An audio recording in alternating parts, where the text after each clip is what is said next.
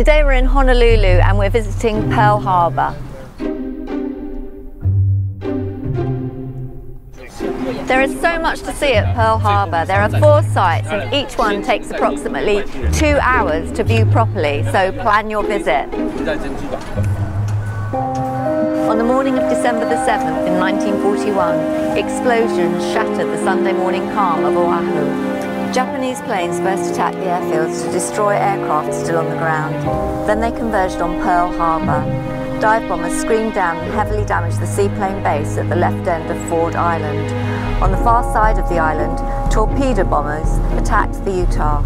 On this side, they repeatedly struck Battleship Row. High-level bombers then stormed in to bomb battleships that torpedoes could not reach.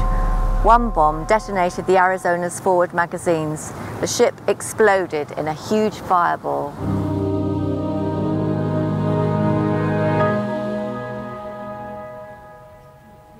This whole park is a memorial to the people that lost their lives, and there are lists and lists of them here. So sad. Arguably, Elvis Presley was one of the most important supporters of the monument to Pearl Harbour.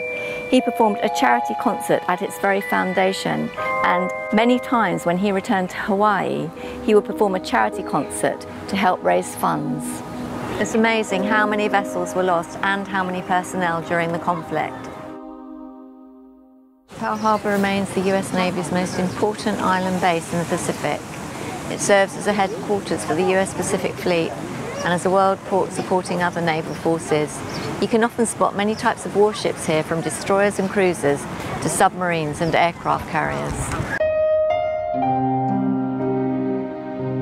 The information here implies that the US no longer have destroyers. They now have aircraft carriers because sea power is air power. This is a Mark 14 steam-driven torpedo.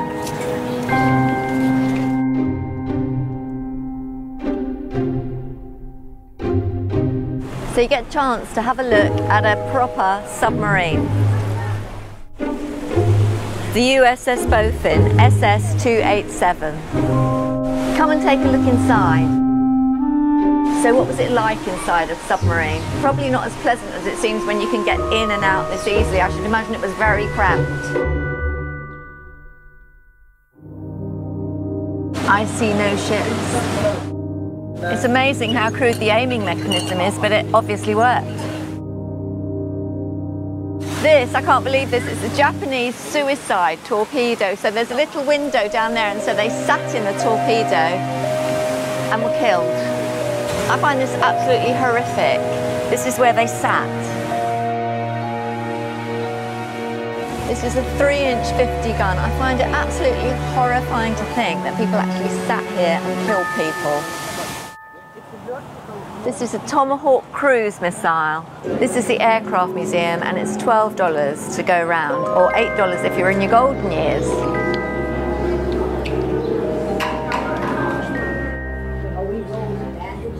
We went to work in the pineapple fields, and all the people from the pineapple field went to work in the war effort, and they didn't have enough people. Airplanes in the air.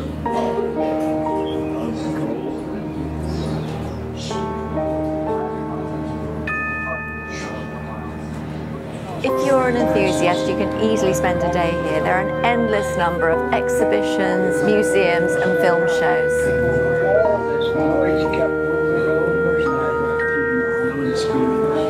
Pearl Harbour got its name because of the pearl industry, and behind me is a stall selling pearls. Have to get a fridge magnet. Useful tip, if you're visiting Pearl Harbour and you don't need to bring a bag, don't bring one because they make you check it in at the door.